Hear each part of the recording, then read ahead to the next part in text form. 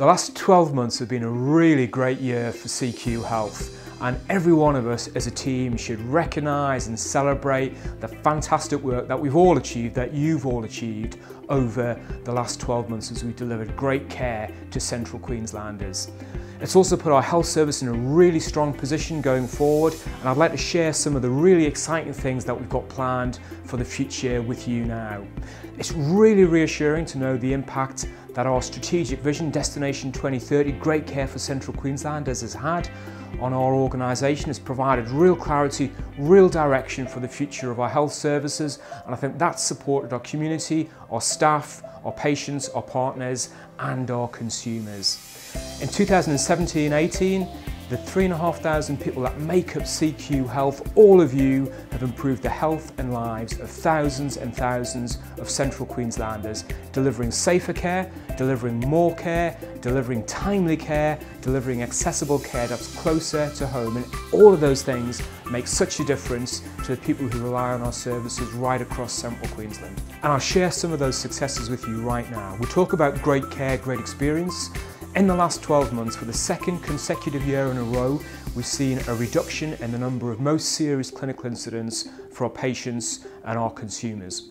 We talk about great people, great place to work. In the last 12 months, we've seen the single biggest improvement in staff engagement, staff satisfaction and leadership across our organisation when compared to all of Queensland Health in the Working for Queensland survey results. We've grown our workforce by almost 170 more staff, including 71 more nurses and midwives and 25 more doctors. We've met and exceeded the 80% benchmark in our emergency departments whilst dealing with a 3% increase in emergency presentations. We've had no patients waiting for surgery longer than clinically recommended, and we've done that whilst delivering nearly 6% more surgeries. At the end of June, we had nobody waiting for an outpatient appointment or an endoscope procedure longer than clinically recommended. We've delivered activity growth in all of our hub sites and in most of our rural facilities as part of our care close to home commitment. We've exceeded oral health targets with a general waiting list of 19 months against a target of 24 months. We've met our telehealth target, delivering more than 10,000 telehealth appointments with plans to continue to grow that service to reduce patient travel and provide more care close to home.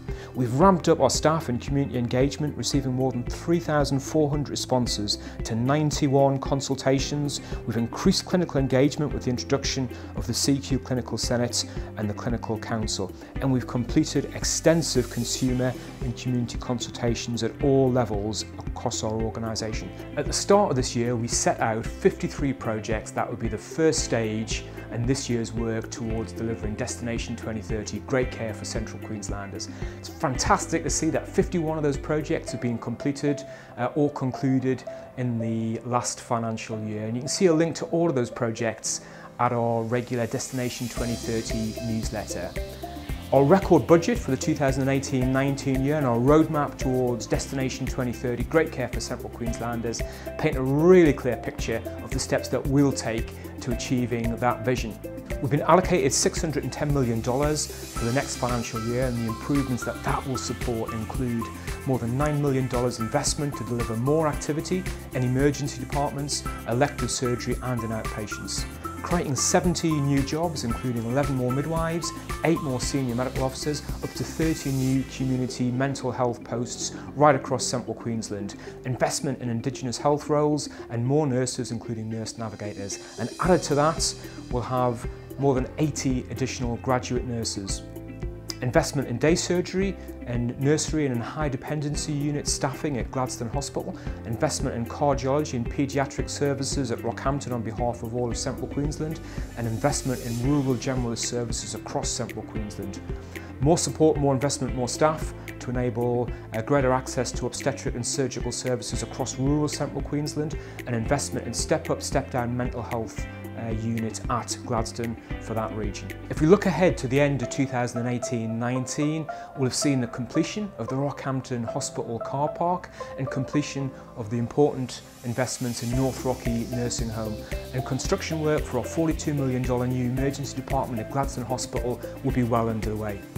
Add to that the roadmap to 2030 and the projects for 2018-19, which include ensuring that all of our HHS is ready for that important step to digital integrated electronic medical records. We'll have seen more improvements in workplace culture right across our organisation, building on the success we've seen over the last 12 months. And we'll have further progressed our investment and our commitments towards education and research right across our organisation. We've already announced plans for a Central Queensland Medical School, and that will have progressed further in partnership with CQ University and our other university partners. And we'll have continued to progress the development and implementation of clinical networks right across Central Queensland to support even greater advancements in safety and quality of the care that we provide every single day.